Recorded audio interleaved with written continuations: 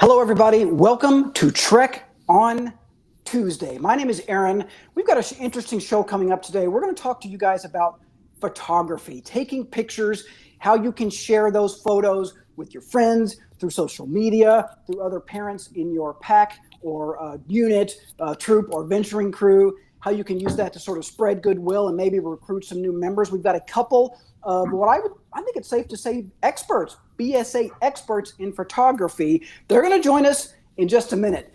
My name is Aaron. Neither me nor my co-guest right here, Kendra, are experts in photography. We are here to talk to you very, very briefly about something else, kind of an important announcement. Kendra is the manager of, maybe manager's not the right word, digital fundraising sort of expert, go-to person at the BSA. Kendra, first of all, this is kind of last minute. Thank you for joining us today. We appreciate it. Yeah, happy to be here. So you guys might be aware that there is a wildfire at Philmont Scout Ranch happening right now. Things are looking, I think it's safe to say, okay. You know, you never want to celebrate until it's over, but this does not appear to be like it was a few years ago, where Philmont had to cancel an entire summer's worth of activities, I believe, due to a wildfire. So shout out to all the folks who are out there at Philmont doing their part, helping out right now, literally, you know, putting out fires, putting out a wildfire. We could do a whole show on that, Kendra, about all the work that's going on out there right now. But what Kendra is here to talk to us about today is how you can help, how you, the viewer, can help. There is a fundraising push right now to help out Philmont Fire Relief. Kendra, just kind of give us an overview of what's going on and what people can do. Yeah, of course. So really grateful to be here today, Aaron. Thank you so much for having me. Sure. So I wanted to take a minute to just kind of talk about how our scouting family can come together and help support the fire recovery and mitigation efforts at Philmont Scout Ranch. So on April 27th, the Cooks Peak fire began burning near the southern border of Philmont. And within a few days, 75-mile-an-hour winds pushed the fire over the Philmont property line. And at that point, the staff at the Philmont Scout Ranch was evacuated. Well, they were also scrambling to protect the property. The staff and hundreds of volunteers came together to push together the fire recovery and mitigation efforts. This included removing hundreds of cattle and livestock from the property, and wrapping cabins and fire retardant materials, and also retrieving items from cabins within across the property. Unfortunately, some buildings on the property were lost to the fire, and I believe 3,000 to 4,000 acres were lost to the fire as well. But at this point, the fire is about 97% contained, possibly a little bit more than that. However, there's still a constant threat of wildfires to New Mexico and the Philmont Scout Ranch.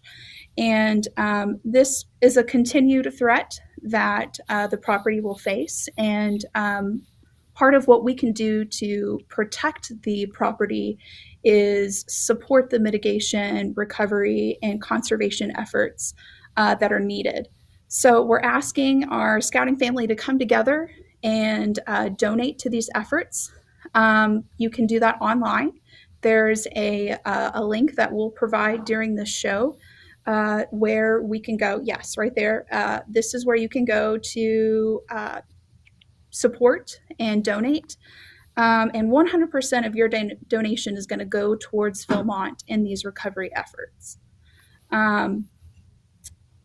We hope that you provide your support, and you can follow the Philmont Facebook page, and also on the Philmont website is a constant update of what's going on with the wildfires.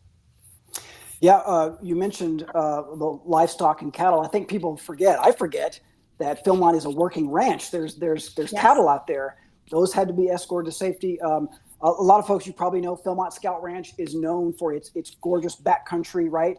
Just acres and acres and acres of pristine backcountry. There are some structures kind of scattered around, and so that's what we're talking about. Some of them did take a little bit of damage.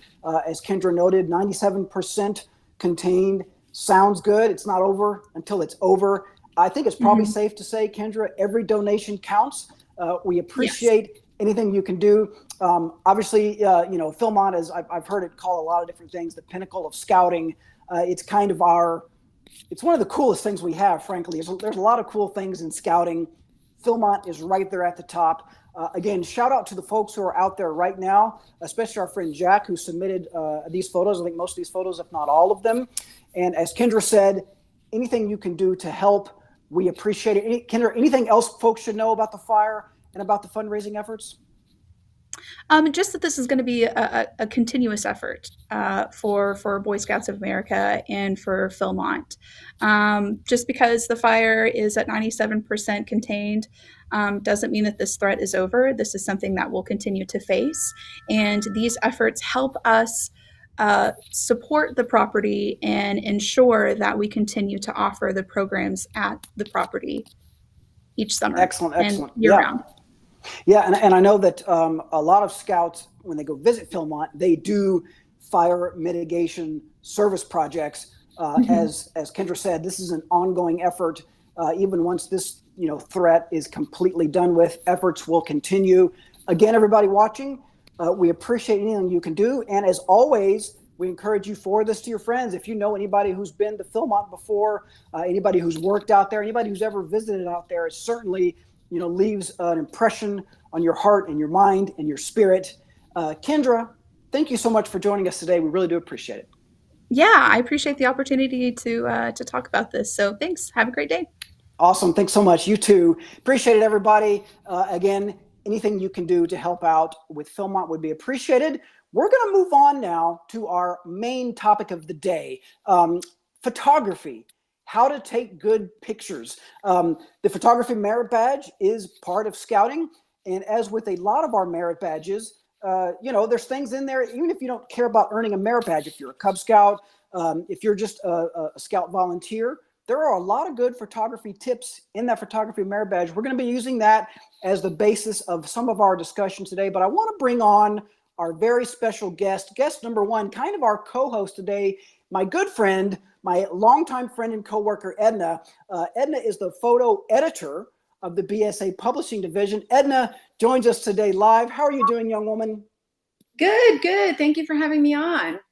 Yes, awesome. Well, I can't think of any better expert to have, both as a co-host and a photographer expert. But I think the star of the show today, Edna, the true star of the show is he doesn't like to be, we'll just call him a photographer. His name is Michael. He's kind of like the chief photographer of the BSA. Michael, do you read me? There he is. Yes. Michael, how are you doing today? Michael, you might be muted. Okay, there you go. Sorry. Say that again, Michael. We missed you there. I said, thank you for having me, but you two are the big stars here. Well, thank you so much. I appreciate that. Hey, listen, real quick, guys. Speaking of big stars, this is like the third week going on that we haven't done a show with our good friend Gina. So I just want to make a very special announcement to let everybody know Gina has had a child, everybody. Gina has had a baby. Give a shout out to Gina in your comments. She and her husband, Austin, and her new daughter, Stella, are doing great. No one really cares about the husband, Austin, right? But we do care about Gina and her baby. So I know she might be watching. Who knows? She might not have anything better to do. Shout out in the comments. Congratulations to Gina. We're going to miss you. She's going to take some time to be a mom. Hopefully we'll get her back here down the road at some point. But in the meantime, we've got some very capable folks like these two people right here next to me joining us today to talk about photography. To get the conversation started, Michael, let's start with the basics. So one of the things that you do sometimes is you talk to scouts who are going on outings and trips and things like that about taking good photos. And you guys probably have things planned for the summer camp. We talked about that. Cub Scout day camp. Maybe it's just a scout outing you're going on, a venture and crew outing, whatever it is. It's a great opportunity to get some good photos. We'll talk about maybe a little bit later about how you can use those photos to your advantage. But when it comes to just photography 101, Michael, where do we start? What do folks need to know? Well, a simple place to start is composition. And we really like to think an easy rule to remember is a rule of thirds. So if we take a photo, and I think if Brian can help us bring up an image here, we've got them in the can. So the rule of thirds, this is, hang on one second while we get this photo up here. It's very simple, very basic. So we have this picture here. These are two young ladies from a troop in Pennsylvania. They were on an outing this past summer, and I shot this picture. It's not a bad shot. I've centered them right perfectly. So, but you know what? After I look at this picture, I think it's a little boring. And here's where I'd like to introduce the rule of thirds. Brian, next slide, please.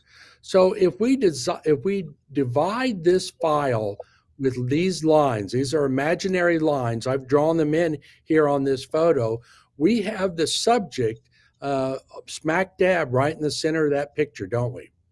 It's very symmetrical. And the eye doesn't like real symmetrical items. Now, we do have the reflection there on the bottom, but I wonder if we can make this photo a little more interesting. So Brian, next slide. So this is all the same slide. I've just kind of recropped it. So I have them over on the far left-hand side in that third quadrant, or I'm sorry, the first quadrant. So Brian, if we can lay that next slide in, please. So you'll see the lines are going to apply. So they're over in that far left-hand corner. But the problem there is, I think, is we don't see, or we don't have room to imagine what they're seeing at the end of that dock. It's kind of a hard, abrupt stop. So I wonder, Brian, the next slide, please, if we move them all the way over to the right-hand side, and now it's a lot more interesting. We can see what they're seeing out there, and we can lay the lines of thirds in again. And you'll see that they're over on that far right-hand side. So the rule of thirds, we divided the picture both horizontally and vertically in thirds, as you can see there. So there's 9 sections or 9 quadrants, and we really like to place the action of whatever our photo is at the intersection of those rules that or the lines, excuse me, that we've drawn in there. That makes it more interesting, more pleasing for the viewers to take a look at. So try that, and that's just a simple rule of thirds, and it works both vertically and horizontally. And the example that I had there is a horizontal shot, but it applies vertically as well. It'll just make your photos more pleasing, more interesting, and people will take a look and focus on them a little bit longer. You'll keep their interest in what they're seeing. Hey, Michael, can we adopt this rule for both our cameras and our phone cameras? Yes, yeah, great question. You know, they always say the best, a lot of people ask me, Michael, what's the best camera? Well, I always tell them it's the camera that I have in my hand or on me. So, I mean, I love taking pictures with my iPhone when I turn it on here. And you can apply the rule of thirds to your iPhone, to your video phones, or video applications, or video devices. Rule of thirds, it's also used in artwork also. And it applies to picture taking with your iPhone. Awesome. Very, very cool. We got a few shout outs here real quick. Xavier from Pack 817 in Florida is watching. Thank you, Xavier, for watching. Chris says howdy from Troop 3 in Mexico City. We always have a nice little mix of international viewers on this show, which we really appreciate that. Chris, thanks for watching. Gwen says howdy from Pack 3138 and Scouts BSA Troop 714 in Minnesota. Thank you for watching, Gwen. Rob says the world famous Michael Roytek. I know, Rob. I know. Can you believe it? We got the world famous Michael Roytek here. And then we've got a few people, quite a few people saying congratulations to Gina. We appreciate that. Xavier says congrats, Gina. I knew he would do that. Connie from Pack 197 in Ocala, Florida says congratulations. Vanessa says congratulations. We appreciate that. Rob says, looking forward to seeing all the photos from the trip you took with us, Michael. I think Michael did travel with Rob recently. We also got a shout out from, is it Qatar? I think how you pronounce it, Qatar. I've never been good at pronouncing the name of that country, but we appreciate you watching as well. We've talked about the rule of thirds, Michael, kind of a basic key. You know what, Aaron? Yes. That rule of thirds works all around the world. Okay. So there you go. Yes. It's the international language. Yeah, the international language of photography. There you go. It doesn't matter where you are. Perfect. Yes. Rule of thirds. We've also talked about how it works with smartphones. You don't have to have necessarily a super fancy camera. I've talked to a few photographers, Michael and some others. You guys are surprisingly not snobbish about smartphones, which I appreciate. I think you guys understand, like you said, the best camera is the one that you can carry with you in your pocket. Not everybody wants to carry around a big giant camera that they have to lug around with them. Very convenient. Let's talk about a couple of other aspects of photography. Michael, I want to start with something, or I want to ask you next about something action. We have a lot of photos submitted to us of folks smiling and looking at the camera. They're very cute, especially if they're Cub Scouts, right? Very, very cool. But there might be maybe a better way to do it. Michael, what do you think? Okay. Yeah, let's take a look at these. We can give some pointers, and you can apply these to your shots that you're going to be out taking this summer at summer camp or at your day camp, or if your troop or pack or den or ship is out this weekend. Try to apply these rule of thirds, and we're going to take a look at some photos here and how they might improve upon them. Great start, but we always can try and make them a little better. Yeah. There's some action. So on this one, yeah, it is. They're jumping on this big water trampoline. I think is actually what it is there. But see, they've applied the rule of thirds. That trampoline isn't dead center; it's in the lower part of the thirds. And I should mention, Aaron, and Edna will back me up on this. Every rule in photography is meant to be broken. So we just use the rule of thirds as a starting point that we want you to try and think about. But it's okay sometimes to put things dead center, like those two young ladies on that dock. But here we've got a nice action. We see a scout coming down the slide there, entering the water, and we've got a young man that's up on the trampoline. I'm glad to see they've all got their personal flotation devices on. Safety is our number one thing. Having fun is number two.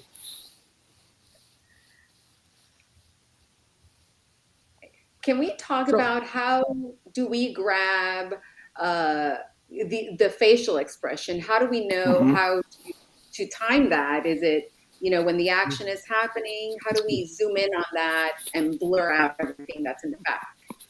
Perfect example right here of a facial expression that kind of tells a story, right? I love the look on his face, everything like that. Yeah, great question, Edna. And this is a nice example here. He's not looking at the camera, is he? He's looking at his buddy next to him there, and this is a moment. They're really having fun here, and they really don't know that camera is sitting there or that person is taking this picture. And it could be, and most likely, that person may have been sitting there for a while, because the longer you sit with your camera, the more that they're going to forget that you're around, and they won't notice you. And that's real important. You want to blend in with the surroundings and what is happening. And you just got to be ready. You've got to have that camera ready to take pictures. Well, that's a great point, Michael. No, go ahead. I was just going to say, so, that's Edna. Go ahead, Edna. You go next. I was going to ask, lighting. Lighting is so important, whether it's ambient lighting or artificial light. Most of the time, I like my pictures. I'd rather they be dark, so you don't see me, so I just blend in. Any recommendations on that? Yeah, so on this photo here, it's a very flat lighting. We're indoors or we're inside a covered area. We've got light coming down, and as you can see, there's not a lot of shadow on her face, pretty evenly lit. But look at Edna's face right now. There's a lot of shape to her face because that side light, the window where she's got the windows drawn, is bringing some light in there, but on her left-hand side, it's a little darker. So it gives her face some shape as opposed to me. I'm very flat lit. Erin's not quite totally flat lit, but there's oh, look what happened right there. So he's turned off his ring light, but now what happened? Now we can see his smile, we can see his eyes. So it's real important. It's real important to be able to see those details. I'm very flat lit. I'm actually in our production studio right now. And if I take my glasses off, I can't see anything now. But it's very evenly lit here on both sides. I would turn one light off, but I've got my overheads on, and I don't think it would affect it much. But Erin, if you could flip your ring light off and just watch what the mood it just presented there. You know, you can't see a whole lot. First of all, we can't see his eyes very well. It's very dark, but flip him back on, and voila, he comes back to life. And we can see that expression, and that's really what we want to see in our photos. And I encourage you to try and look into the person's eyes that you're photographing. Excellent, excellent. We got a few more comments here real quick. Hello from Troop 770 in Irving, Texas. They're right down the road from where you are right now, Michael. Thank you guys for watching. Troop 7070. Rusty says hi from Pack 84 in New Philadelphia, Ohio. Thank you, Rusty. And Todd is watching from Troop 601 in Farmingdale, New York. We got a nice variety, folks, all over the country, all over the world watching today. You said something, Michael, that I thought was really interesting about kind of being patient, I think, and capturing those moments. If you're on say a summer camp out or a Cub Scout day camp this summer, or even a scout outing, probably a good idea when you go to take photos, maybe don't make a big deal out of it, right? You don't need to get everybody lined up in a row. Hey guys, let's stop everything down. Instead, kind of get out in front of the action and try to get some photos of them going towards the camera. I think, and this photo, like you say, that young man probably doesn't even realize that he's having his photo taken, and I'll be danged if it didn't turn into a great photo. Quick question about, speaking of lighting, Michael, depending on your setting on your camera or your phone, in certain low light conditions, the flash might go off. Can you talk about the use of a flash? You have some fancy schmancy lighting there in the studio, but I think in most conditions, people aren't going to have access to that, right? What can you tell us about flash photography, pros and cons? Yes. So let me go back to, if I could jump back on lighting. And Brian, if we go back to that shot, there's 2 times during the day that we really like the natural light. Then I'll answer your question on artificial light. So we refer to it as the golden hour. And that's the hour before sunrise, and the hour after sunrise, and the hour before sunset, and the hour after sunset. And I would imagine that these cyclists, I'm just going to guess that this is probably sunset. And it's just really a nice quality of light. We actually see the light. So the light source here, the sun, is actually part of the subject of this photograph. And I love that we know where we're going, right? We're gonna ride our bicycles down this road. And we've got the mountains over on the right-hand side. It's a great framing of this photograph with the mountains on the right-hand side. So you're not always going to have the perfect time to photograph during that golden hour. It may be at 12 noon when the sun is coming directly from above and down, and it's going to cast shadows on us. So sometimes we're going to want, and let's see if I can't program my camera to turn on the flash here. It may not go off because... Yeah.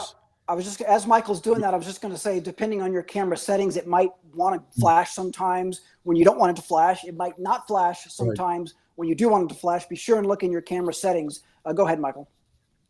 So, yes, and some of them we can I'm just going to move my computer around just a little bit. We can turn that flash on or we can turn it off.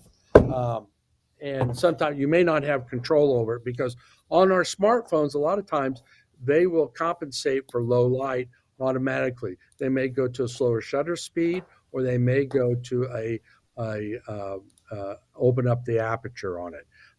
The basic cameras, you don't have control over setting the shutter speed and aperture, but there are some apps on both platforms that you can manipulate like you would on a normal camera, shutter speed and aperture. But if we can't, another thing that we can do, and I'm just going to roll my chair back, we talked about lighting, and we don't have a flash. We can actually use a bounce card, and I apologize, my camera on my laptop here is probably going to compensate. But as you see, as I move it in a little bit closer, if I can get some light on, it's filling. Yeah, look at my beard on the left, on my right here is darker, and it's lighter on the other side. It's because of that bounce card. So, and a bounce, we call it a bounce card. It's a foam core, but anything, and I just don't have it handy right here, a piece of paper, a white piece of paper, and I see that I'm frozen. A white piece of paper will work just too. So if we've got to shoot a portrait, why not bring a bounce card in and to highlight and to light? So if I take off my glasses, you'll see that that's helped lighting my eye sockets a little bit, okay? And you can play around, and it's real easy just to, if you want that mood, if we want that lighting like we had on Edna's face there, we can simulate that with adding a bounce card. Now, what happens if this is a green bounce card, you think, Aaron? If the bounce card is green, it's going to make Edna knows the answer to this. It's going to make you look a tinge like you're a little seasick. Yes. So remember, light reflects whatever color it sees. So if this was purple, it would give a purple cast to my face. So keep that in mind. If you go to grab a piece of construction paper, make sure that's what you want to show. But white will always reflect white. A lot of times we'll use black as a negative light source to help knock down light. So this we can employ when we're doing our portraits. Like, what are some good examples of some work that our viewers can kind of practice while they're out, and they can submit some photos to us? Maybe like an action shot. What are some areas where they can seize the moment and start to take photos and kind of practice and get better at the craft? Yeah, one of the things that's real important if you're going out on a hike, you either kind of got to make a decision. Am I going to be in the photography role, or am I want to be in the participant role and actually participate in what's happening? Because it's real tough to do both. Because as a photographer, you want to just be ready for that moment when it happens. And if we're over here, making, we're doing a Dutch oven, or making a cobbler in a Dutch oven, then, it's hard to do both. But if we're over with our camera, we can get that as they lift the lid off the Dutch oven and see the steam rising from the heat, and smell the we're making brownies, right, Edna, in our Dutch oven? We are. Okay. And Aaron's made homemade ice cream, so we're going to add that. And that smile, see what they both smiled up, and those are the type photos we want. We want to see that big smile when they bite into that brownie and that homemade ice cream. I would prefer vanilla, please, on my perfect on my brownies. Noted. Perfect. Food is always a great one. I'm sorry. No, go ahead. Go ahead. The food is always a great one to look around. We don't want pictures of people feeding their faces, but holding. If we can say this is my brownie, and I've already eaten the ice cream. Let me see. There we go. Thank you. We've already eaten the ice cream, but I'm looking at. Gosh, this really looks good. See, I'm not looking at camera. This is what we call camera aware. we are looking at the camera, and that's not as interesting as I think, wow, I can't wait to get this brownie in my mouth. You know, it's going to taste so good. So you're making me hungry. I'm hungry right now, Michael. Thank you. And you just got to be patient and be ready with whatever camera you have, and that might be that phone. So here we go. It looks like we're doing arts and crafts here. It looks like we've got some paints, and this is probably at a Cub Scout day camp. Might be, and it looks like we're making something. So you know, we just got to wait for the right moment. Rusty echoes that sentiment. Rusty says in the comments, the best picture is the one that is taken spontaneous. Agree, Rusty? I think that's pretty good advice right there. I think one of the maybe more understandable, I don't want to say mistakes, but one of the things that people like to do, us grown-ups like to do, is when kids are having fun, we tell them, hey, stop having fun, stand still and look at the camera for a picture. Why not just take a photo of them having fun? Maybe that's the way to go. Speaking of having fun, I've got one more funny comment I want to share with you guys from our good friend Xavier, who's watching from Florida. Xavier wants to let us know that he saw a turtle on his back porch today. It first tried to escape by going under a shovel, but it couldn't find the hole that it fit through, so it finally found a big opening in the fence. The turtle did escape, in case you guys were concerned. Thank you for sharing that, Xavier. Maybe next time that happens, get us a photo. Send it to us. Yeah, we'd love to see a photo of that. That'd be a cool photo right there, a little action shot of the turtle trying to escape. And what you need to do is you need to get down on that turtle's level and get on your belly and crawl around. Get down there and we call that take a photo. Right. We call that the worm's eye view. I call it the worm's eye view. So we want to get on the level of our subject. That gives us a lot of perspective there, and we can see that from the, and here we go. This is a great example of what I call a bird's eye view. So we're up above looking down as this young lady, I believe, is getting ready to make that next move up this climbing wall.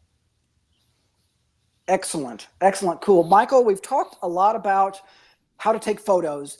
We have just a few more minutes with Michael and Edna today. Let's finish our discussion by talking about what you can do with those photos once you've taken them. Everybody loves to post pictures of their kids smiling on social media. What can you do maybe with some good Scout action-y photos that show those, you know, real fun expressions? What are some of the advantages you think of sharing those? Well, we sure hope that each of our troops and especially our troops have a troop historian, and that's one area to filter those photos so they get recorded with the troop. Another thing, we would love to see your photos, and I think we've got a tagline here, Scout Life Mag with your photos. That way we'll be able to take a look. Everyone around the world will be able to see what we're doing this summer and have that opportunity to share. But it also is a great way of letting everyone else know, hey, we're having fun here. You know, we're doing this cobbler, and you know, we've got some great photos, great camaraderie with our friends, and we can do that through, you know, all the social media outlets. Share.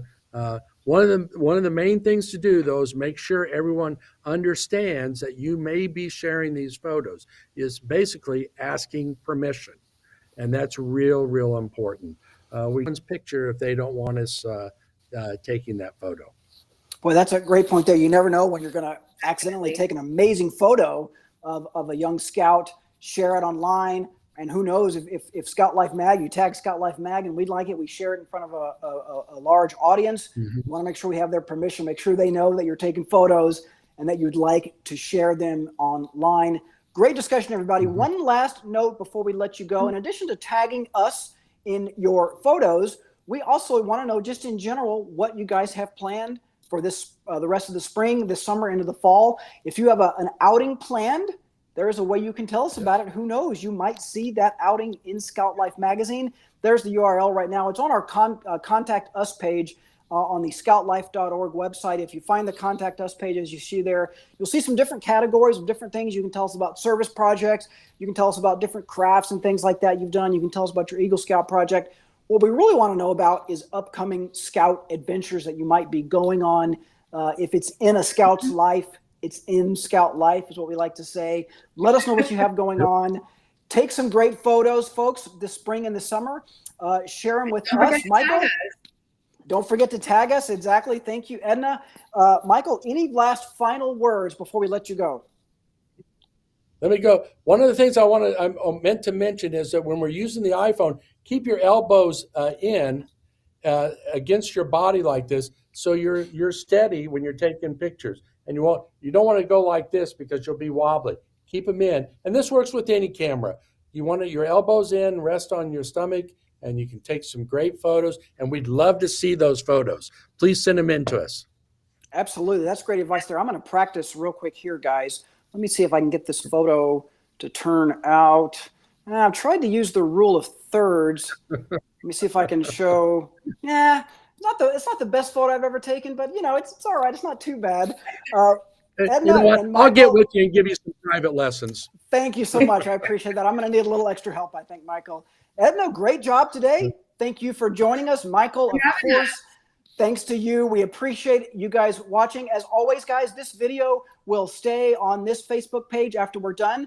Please share it with friends. If you know somebody who's into photography, they might enjoy watching this. If you know somebody who, like Michael said, is the historian for your trip or your Scout troop or your pack unit, share this with them. It's a great way to keep records of your Scout adventures, a great way to kind of spread the word about Scouting, and if nothing else, spread goodwill. Once again, Edna and Michael, thank you so much. Thank you guys for watching us at home. We will see you next week on Trek on Tuesday. Bye, everybody. Bye. Bye-bye. Send us your photos.